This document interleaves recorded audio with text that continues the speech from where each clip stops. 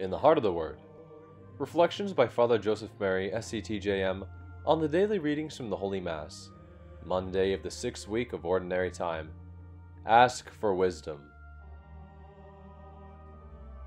God bless you, dear family. Today in the Heart of the Word, our first reading comes from the beginning of the letter of James. Most scholars believe that the author of the letter is neither James the Greater nor James the Lesser, who were apostles of the Lord. Rather, the author is most likely James, the brother of the Lord, as he refers to himself in the first verse. In Hebrew, there is no term for cousin, so cousins were called brothers and sisters. According to St. Paul in 1 Corinthians chapter 15, this James was a witness of the resurrection along with 500 others. And according to St. Paul in his letter to the Galatians chapter 1, James was a pillar of the early church along with Peter and John. In the first verses of his letter today, James exhorts us, "Consider it all joy when you encounter various trials, for faith produces perseverance.